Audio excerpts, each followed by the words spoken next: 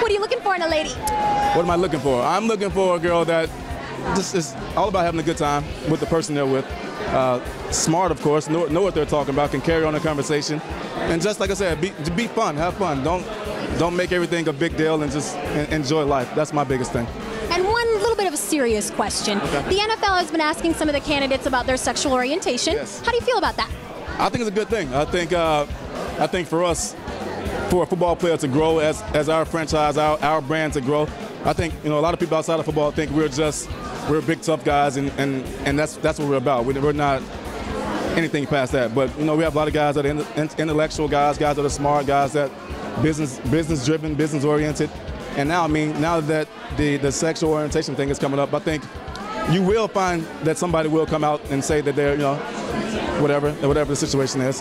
And I think it's a good thing. I think the more you grow as a person, as an individual, you become secure with who you are, and that doesn't matter what your sexual orientation is. And I think that's a good thing.